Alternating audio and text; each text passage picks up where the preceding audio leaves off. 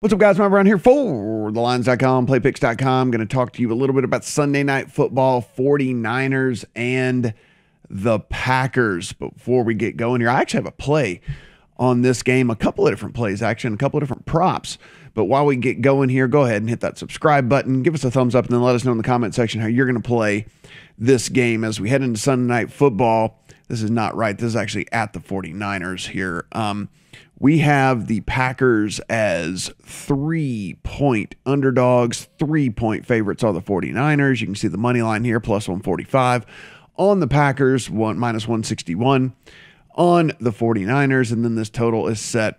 You can find a 50, you can find a 50.5 out there as well. So from an injury standpoint in this game, Packers, listen, this is a pretty big deal. I know it's a pretty fairly clean injury report for them, but Eldon Jenkins is going to be out. I mean, he's listed as doubtful, which doubtful's out. And so what it is there is he was filling in for Bakhtiari, who is the left tackle for the Packers. Well, Bakhtiari is on IR, so they had to move Jenkins over from left guard to left tackle. Well, now he's going to be out. So now you have your starting left tackle that's out. You have the fill-in left tackle that's out. And they're going to be going with the third option there at left tackle. On the 49ers side of things, you know about all the guys that are already on IR for them, all the stuff's been going on with those guys. And outside of that, we do have a few of the big names. Eric Armstead, Javon Kinlaw, Emmanuel Mosley. Those are all starters, defensive end, defensive tackle, cornerback.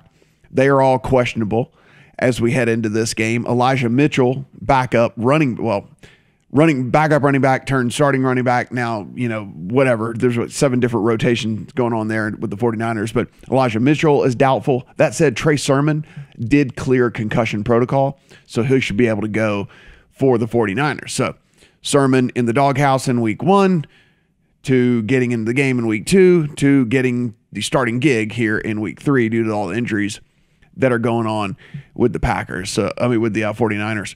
Roll down a little bit here so that you can take a look at this matchup if you want to read along.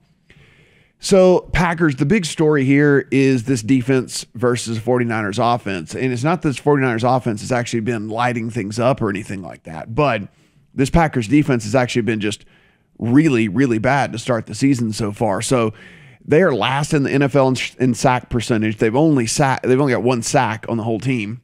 Also tied for last in quarterback pressures. They're 21st in pass rush win rate. And they are dead last in EPA per play allowed. They are 26th in pass defense according to DVOA. They're 25th in run defense according to DVOA. And they're also allowing the 3rd worst opponent success rate as well. 3rd worst, 3rd best, however you want to look at it. Good for them, bad for the Packers when it comes to success rate. So, it's been horrible. And then if you look at the pressure rate that we're talking about, how they're only have 1 sack on the year, last in league in pressures. Well, one of the things that the 49ers do actually well is Garoppolo's only been hit or sacked on 3.3% of his dropbacks so far in the short, 2-game season that we've got so far. That's actually the lowest rate in the league. So one of the things that's been going on here, one, he's been either getting the ball out really quickly and not taking those hits or sacks. Offensive line has been keeping him fairly clean as well. So it's a big mismatch there between what we've got going, because Zadarius Smith for the Packers got moved to IR, so their best pass rusher is not on the team right now. So we have got to figure out, does that change over the course of 1 week? Because we hadn't seen it in the first 2 weeks for the Packers. Or is it going to be more of the same? All that said, this Packers offense did rebound last week after the horrible, horrible game against the Saints.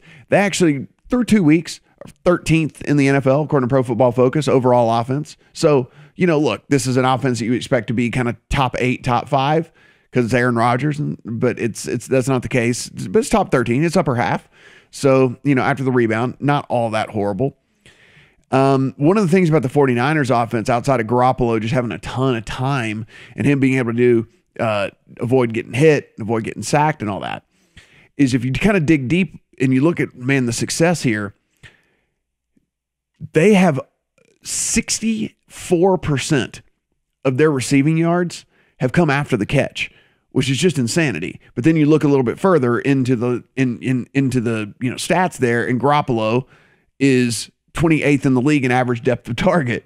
So despite the fact that they have moved the ball through the air a ton, 64%. So over 2/3 of the yard, right at 2/3 of the yards have come after the catch. So like he's throwing the ball a few yards down the field. Again, 28th in the league in average depth of target. And then everything's getting done after the catch. Deebo Samuel, Kittle, like everything's getting done after the catch. That's not sustainable, obviously. You can't have 64% of your yards come after. That's just not how this works in this league. So something's going to have to give. I mean, Garoppolo's only been graded the 22nd best quarterback so far by Pro Football Focus through the first couple of weeks. So it's not like he's been lighting the world on fire despite the fact that this offense has actually had some success. So something to kind of, so again, something's got to give, right? Like something's got to give here in this game. I'll tell you right now. So there was a 4 available, and you can kind of take a look here. We can shop odds as well over here on the odds page. Just click odds at the top of the lines over here. So you can see it's 3 across the board as we sit right now. It was 4 earlier in the week. I don't know why this thing moved a whole point. Maybe because of that injury report that I was talking about, though. Listen, Armstead and Kinlaw have been listed as questionable last couple of weeks they played. So, again, how this is all going to work out, I don't really know, but maybe people are reacting off that injury report. Because, look, Armstead, Kinlaw, Mosley, all 3 starters, all 3 listed as questionable. So maybe that's why this thing came off the 4 to the 3. But I took the Packers at +4. And I don't know if this thing gets back to 3.5 because it didn't move straight from 4 to 3. It stayed on 3.5 for a while. You could have gotten Packers at 3.5 for a pretty good amount of time. And only here recently did it move to 3. And so for me, I have these 2 teams power rated as pretty much a coin flip. So I was getting more than a field goal with the team that I have power rated the exact same as the other team. And so if that's the case, then my numbers strictly alone tell me that I have to play the Packers in a situation like that. Further, I did like what I saw in last week in the second half of that game. It looked like Aaron Rodgers. Listen, that first week against the Saints, the Saints blowing them out was at least shocking, but not the Saints winning. That wasn't shocking. This is a guy who didn't practice all offseason. He didn't work with his team all offseason. It was going to take Aaron Rodgers a little bit, even if he is the reigning MVP, even if he is one of the best quarterbacks of all time. You can't just get on a football field with other elite athletes and it just clicks and it just happens no matter what. Like you got to train for this stuff. You got to practice for this stuff. He wasn't doing that all offseason. I honestly think he didn't know whether he was going to play again or not.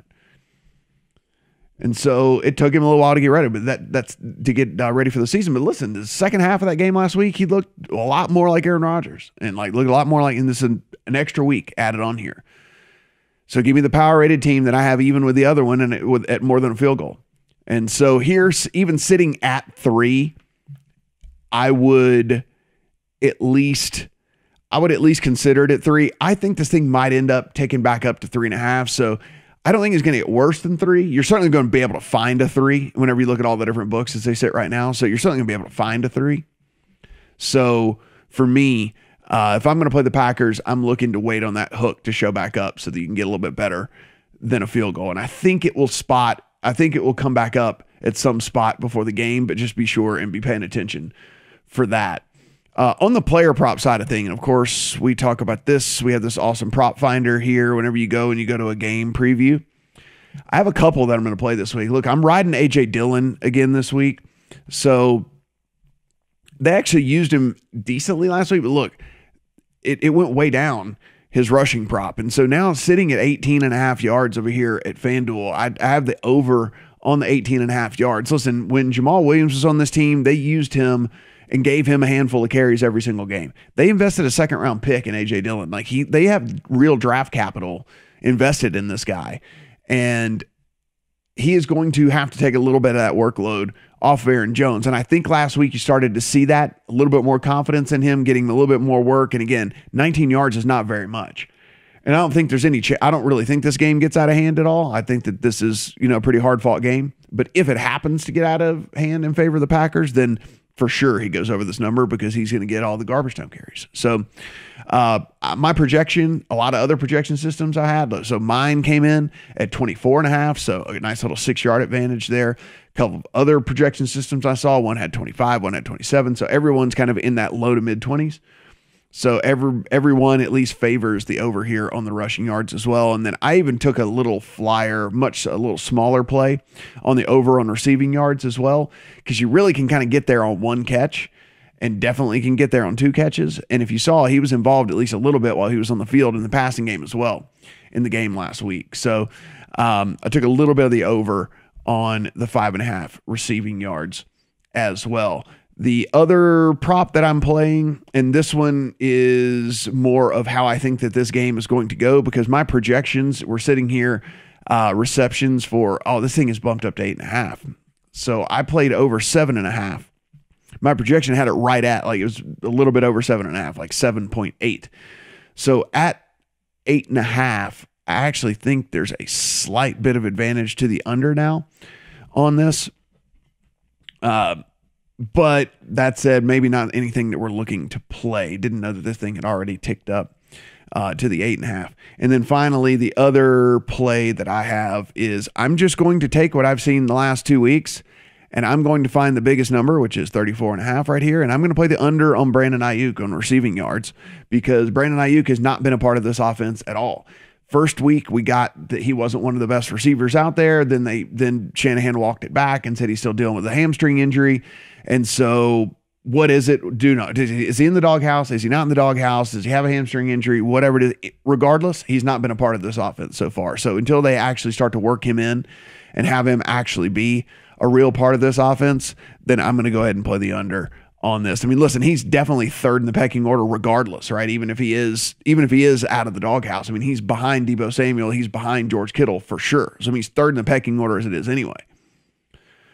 They have other receivers. They throw the backs, different things like that. So I'll take the under 34 here. Actually have him projected closer to mid-20s. I might be a little bit more bearish than some people are out there on Ayuk with my projections or something like that. But again, I have more in the mid-20s. So I'm playing the under on Ayuk receiving yards as well. So anyhow, this is going to be a very interesting game. One, I think that we will find out a lot about both of these teams here. Certainly pay attention to that injury report as well, especially for 49ers, as it comes out 90 minutes before kickoff, because those are 3 different starters for that team that are questionable. And so, if any of them aren't able to go, pretty big downgrade there for a 49ers team that's already pretty beat up and pretty nicked up over the course of the season so far. So, guys, as always, again, give us a thumbs up. Let us know in that comment section you're going to play the game. Also, subscribe. Actually, if you are a subscriber, let's go ahead and play a game for this thing. Go ahead and put in the comment section what you think the exact score of the game is going to be. Now, not just 2 numbers. You have to put the team and the number, the team and the number. You have to put 49ers, 58, Packers, 57. If you get it exactly right, we'll send you an Amazon gift card, and we want to thank you for being a subscriber to the channel. But again, you do have to be a subscriber to the channel. You got to go over, find us on Twitter as well, and subscribe there. Guys, good luck on all your bets here on Sunday Night Football.